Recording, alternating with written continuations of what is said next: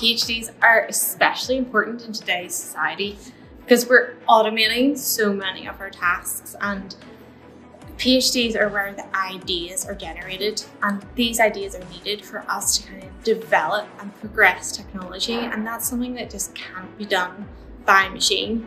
And it makes you unique if you're a human being with creative thinking processes and you've got your own perspectives, your own kind of angles of looking at different problems.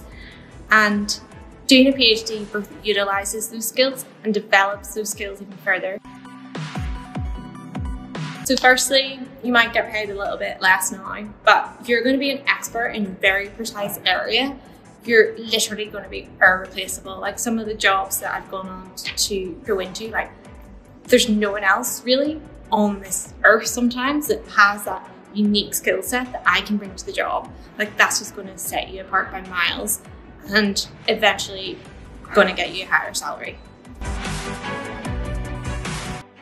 So my background is mathematics. I did my undergraduate degree specialising in pure mathematics, and my master's was included in that.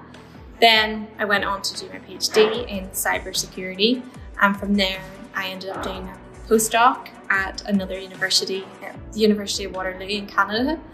And then that really grew my network in Canada, and now I work for industry in Canada at a startup. And also along this journey I've had experience in government and done other kind of like stints in industry. So it's really like allowed me to be exposed to all different types of work. So I haven't just tied myself into academia. I think it's really useful to talk to the current researchers in groups that you're looking at, and maybe even watch some of their videos online.